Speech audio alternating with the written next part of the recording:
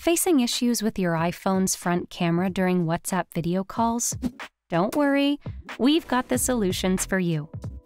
Firstly, if you're experiencing front camera issues during WhatsApp video calls while on mobile data, consider switching to Wi-Fi.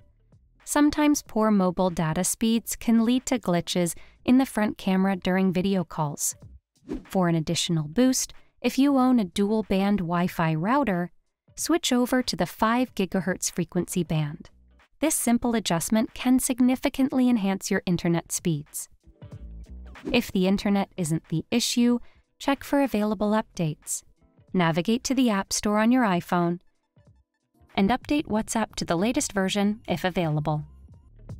In case WhatsApp is already up to date, try a force close and relaunch.